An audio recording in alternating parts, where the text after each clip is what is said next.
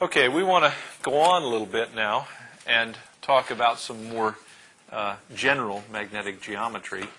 Again, still in these properties of the equilibrium equations.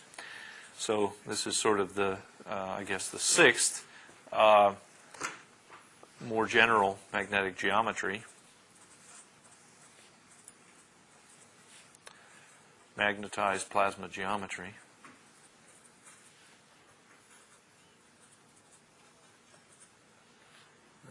Put the geometry over here, running out of space. And let's go back to our equations. Grad P is equal to J cross B, and J is equal to 1 over mu naught curl of B. And in fact, we should probably also keep reminding ourselves that whatever magnetic field we have, it surely has no magnetic monopoles. So now we can imagine getting a rather general relation if we take the J is equal to curl B and substitute it into grad P is equal to J cross B. If we do that, what we get is then that grad P is equal to, well, we'll have to take care of the 1 over mu naught. And then what we'll get is a curl of B, okay, crossed B. Now, that's kind of ugly looking. And so if you use a vector identity, it turns out you can also write this as 1 over mu naught times B dot del B,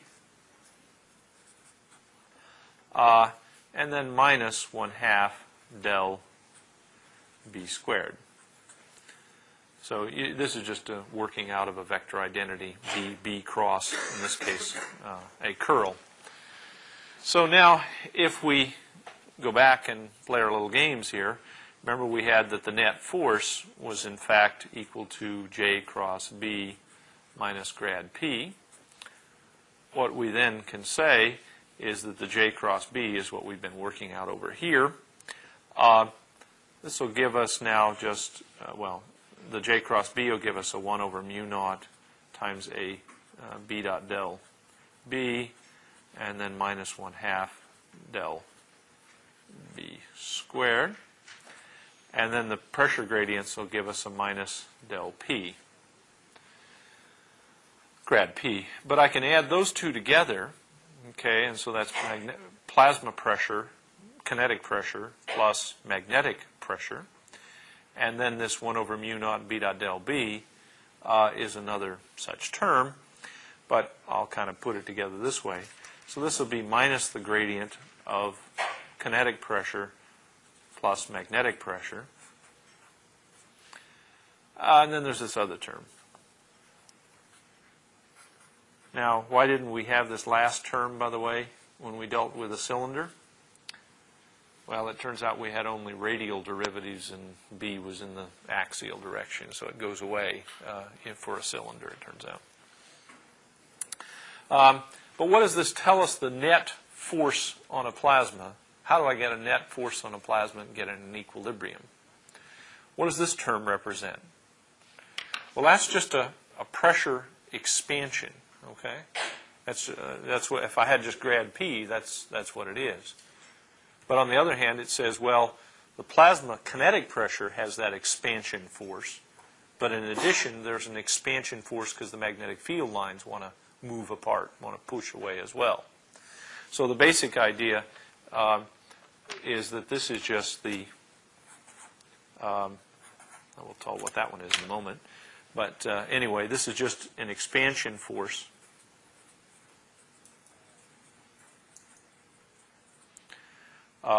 due to the kinetic pressure P and the magnetic pressure B squared over 2 mu naught. The pressures, basically, of those two, or the gradients of their energy density, depending on which way you want to look at it. Now, first off, that's a term which is negative. It's an expansion force. It tries to take, it's a force to take plasma from high pressure to low pressure, actually. That's what the minus sign means. This one is nominally a positive force. And what does it represent? And nominally, because you have to worry about the vectorial directions. And what does it represent? Well, it's effectively the tension of the field lines, okay, because of their magnetic field line curvature. So this is the tension force.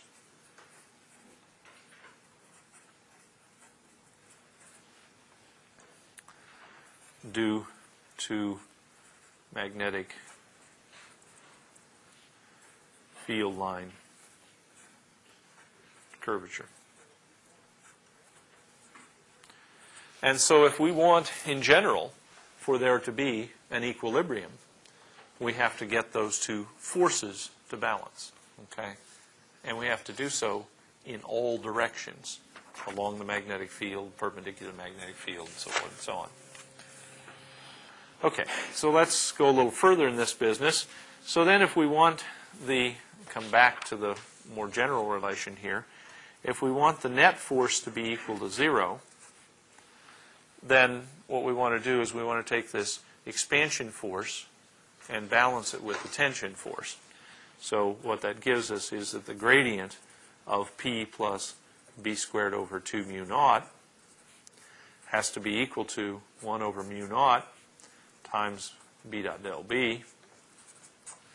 And previously, when we dealt with a cylindrical model,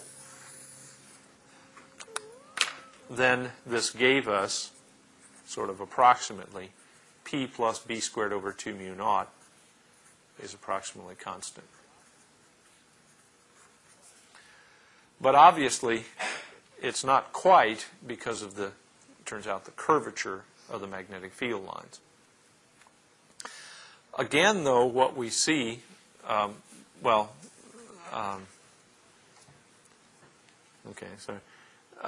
is that sorry, I'm getting a little confused here, but anyway, along B you can also show, again, let me just say it that way, that B dot, the net force, is equal to 0 implies B dot grad P is equal to 0. And so that's because along the magnetic field, it turns out the magnetic field tension or expansion force and tension force, because of the curvature, in fact, balance. Again, you see that the key parameter that indicates how strong is the magnetic field relative to the plasma is given by the ratio of their energy densities. So the key parameter is beta. So now let's look at a little bit how all this works in a magnetic mirror machine. Remember, we have our little magnetic mirror machine that does this, as usual. I've got my various magnetic field lines here.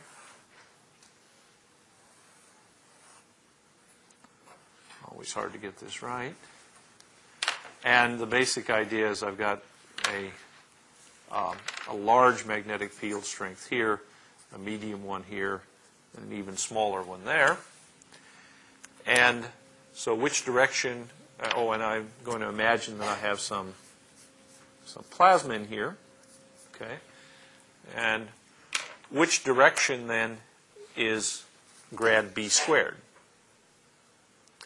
Well, in one sense, okay, in the magnetic mirror machine, along the magnetic field lines, okay, it's both ways. Grad B squared is that way. But radially, it's from outward to in. So this is grad B squared. And our pressure, which direction is grad pressure? Well, okay, grad pressure is also in that same direction. But I can arrange to have an equilibrium if, and then the net force, okay, on the plasma, okay, is this, is actually 0, but this outward force is the gradient of pressure plus B squared over 2 mu naught. And what it has to be balanced by is this curvature type term. So it's really and notice that it varies along the magnetic field. And I won't sort of go into this in detail. You can work out the mathematics of it, but to do it really out in detail becomes really quite difficult. Usually we think of relatively small plasma pressure, and because of that, this plasma pressure doesn't distort the magnetic fields very much. Okay, now, so that's kind of some of our characteristics of a magnetic field, equilibrium. And in general, the thing really to get out of this is that there's this parameter beta that determines the ratio of the plasma pressure to the magnetic energy density. Now we'll go on to a little bit different subject. I use the word the plasma pushes the magnetic field out of the way, or vice versa. Okay? Well, we need to be a little more specific about that. So what I want to discuss finally here is the motion of the magnetic field versus that of the plasma.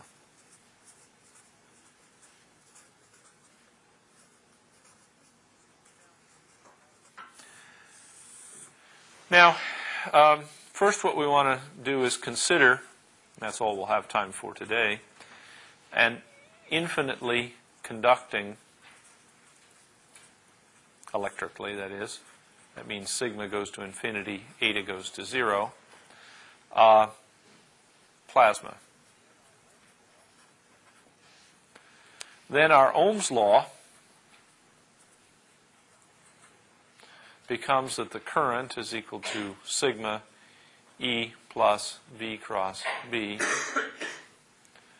And in fact, you put the sigma over on the other side, and what this goes to in the limit that the conductivity goes to 0 is in fact that E plus V cross B is equal to 0. Okay? What does that mean? Well, now what I want to do is get at some evolution of the magnetic field in the presence of the plasma, is the question. So let's look at Faraday's induction law.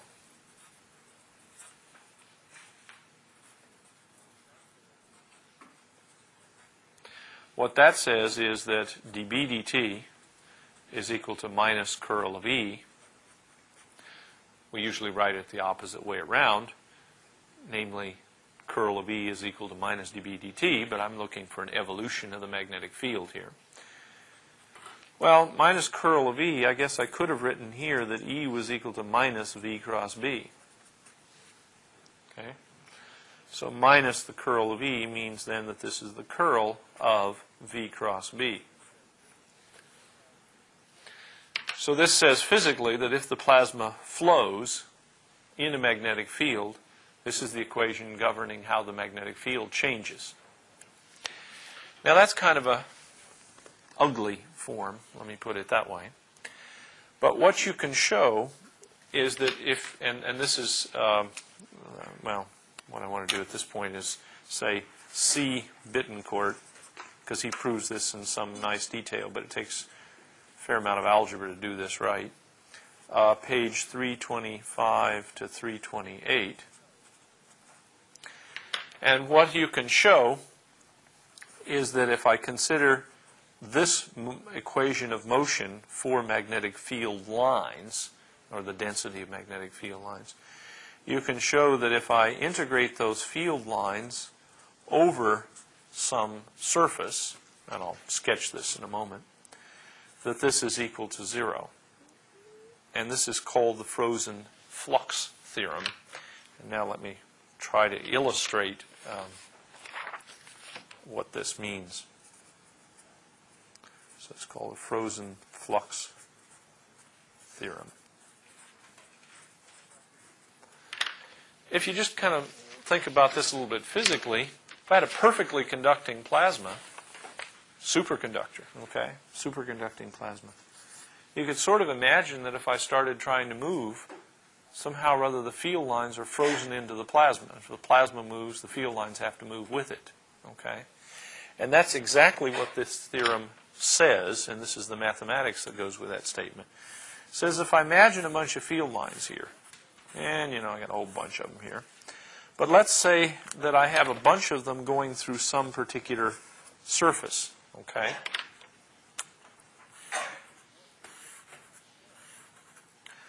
What this theorem says is that no matter what the plasma does in moving around, okay, that the number of field lines, okay, going through this surface, which encompasses the same amount of plasma particles, okay, as it did before, the bundle of field lines stays the same. This is always kind of hard to say. The basic idea is if the plasma moves, the magnetic field moves with it, because all the field lines penetrate one given region of the plasma. And if that plasma expands, then the field lines expand. That's what that frozen flux theorem says, or that's what this mathematics says, that if the plasma moves, the magnetic field changes in such a way to have the same number of field lines permeating the same bundle of flux. Now that only applies perpendicular to the magnetic field, not parallel. Next time what we'll talk about, we'll come back and talk about this some more, but what we'll in addition talk about is the fact that if I add a little bit of resistivity, then the plasma can get loose from the magnetic field or diffuse relative to it. But we'll talk about that next time.